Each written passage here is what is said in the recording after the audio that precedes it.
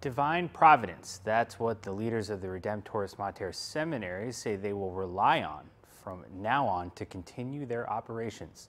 Members of the Redemptoris Mater seminary addressed the media today to respond to a seminary report released by an ad hoc committee put together by temporary Archdiocese Administrator Archbishop Savio Hantai-Fai.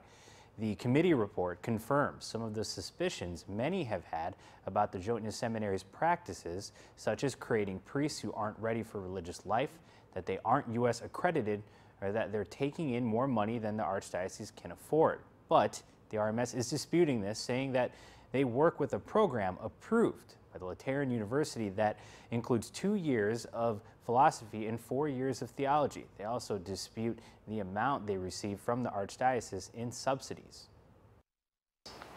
On the financial year 2016, the Archdiocese of Agana listed a subsidy for the Redemptoris Mater Seminary of $92,450.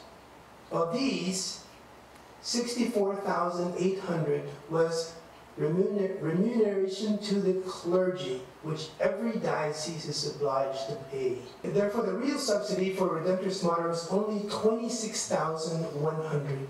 During FY 2016, the priests related to the Redemptoris Mater Seminary donated to this institution $46,150 out of their salary. The real amount of the Archdiocesan support to the seminary on 2016 was therefore only 5% of the total budget. And with that, RMS board member Dr. Ricardo Eusebio announced that they will discontinue their dependence on the Archdiocese of Agana for their subsidies. The subsidy from the Archdiocese to Redemptoris Mater Seminary and the Theological Institute has been an average of only 5% of the total budget in the last fiscal year. Even though this amount is minimal, and the Archdiocese saves about $39,000 per year, if a seminary were to study in the mainland, the Redemptoris Mater Seminary will be honored to rely from now on totally on Divine Providence.